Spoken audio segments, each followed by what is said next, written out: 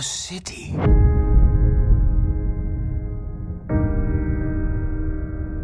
This is the head of the security department speaking. To keep citizens safe from a terrible disease, the borders of the city have been closed. And the violence caused such silence. Who are we mistaken? But you see, it's not me, it's not my family. In your head, they are fighting. They walk around in masks. But who are they really? Dad could be one of them. In your head, they are crying.